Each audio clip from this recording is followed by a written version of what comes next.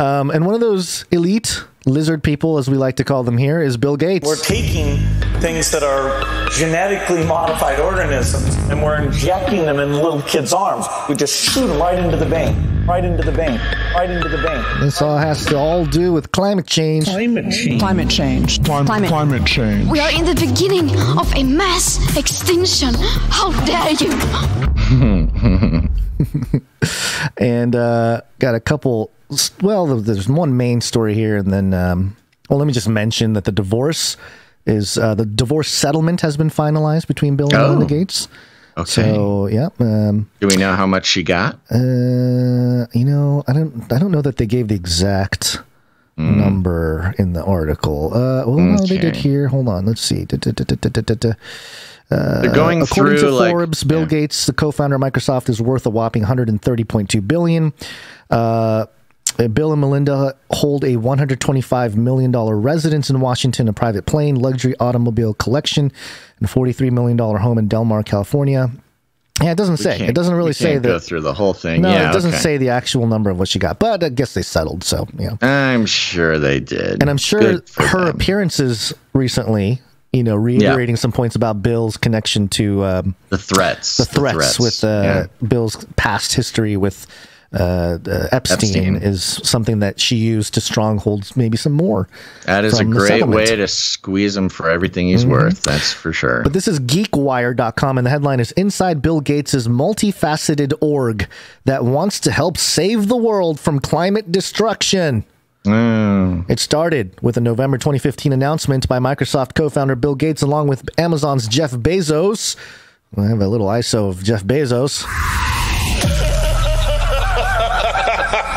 Facebook's Mark Zuckerberg and more than 24 other tech titans and billionaires. They're joining together to invest in cutting-edge technologies to help combat climate change. Quote, when we went into it, we didn't know if we were going to find good companies. We didn't know if there was an entrepreneur environment that was going to make sense. We didn't know if we were going to find co-investors. We thought we were going to have to basically build these companies on our own, said Jonah Goldman, who worked with Gates on the effort.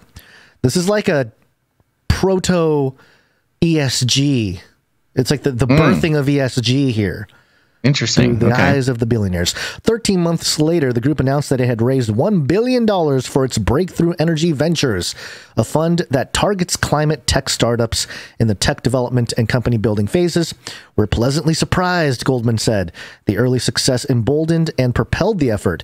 It has now evolved into the Gates-led organization called Breakthrough Energy, a nearly 100-employee global effort with multiple programs working to support and deploy decarbonizing tech. It includes the original venture fund, which has doubled to $2 billion and invested in more than 85 companies. Breakthrough Energy Catalyst, a program that funds companies that are ready to scale their technologies. Other programs, including Breakthrough Energy Fellows, which supports basic research and new startups, as well as efforts promoting climate-related policy and government engagement, public outreach, and in-house science.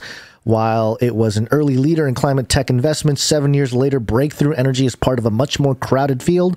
The sector has seen steady growth, with investors worldwide last year committing more than $900 billion to decarbonization companies, according to Bloomberg NEF. Breakthrough Energy is unusual for its network of initiatives that are trying to bolster the weak links in the pathway from the benchtop research to commercialized solutions that can remove half a gigaton of carbon from the atmosphere each year, either through cleaner industrial and energy producing processes or outright carbon capture.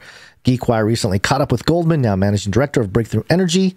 Hey, what's the punchline to this here? It's just a kind of an inside look at, the Breakthrough Energy's company with Gates leading it.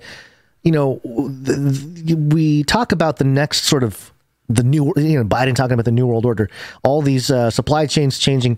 Ultimately, it comes down to energy distribution, energy control, and that has to do with the smart grid. We've talked about all the infrastructure for the elite to really create the virtual panopticon, the technocracy watching everything, us monitoring ourselves, and carbon capturing is sort of the perfect vehicle, the climate change conversation. Oh, and these are all things under one organization run by Bill Gates. By Bill Gates. It's an energy company, though. It's an energy company. So it's literally directly in competition. He's got the medical thing on lockdown. He's got the farmland. He's got the computers. And now he's got energy. And now he's got energy. Turning into a literal sort of, I don't know, evil villain. And he's butting heads with people like Elon Musk, which I think is part of the agenda too, to create these sort of world leaders at odds and, fighting for basically our attention, our money, our DNA, all of it. I think just our souls. They just want our souls. You can just distill it down to that. But yeah, I just thought, we won't go through the whole interview here, but it talks about the multiple trillions of dollars that this can bring in and everything else. So I think this is all part of the ESG. They're sort of uncovering the short-term history of how they even came up with the whole ESG. They don't say ESG in this article, but we've been paying attention to it enough to know that that's kind of what this is, like the billionaires who want to help fight climate change doing things. All about the stakeholders, baby. Yeah, creating the using the culture war as the currency. Yes, there you go.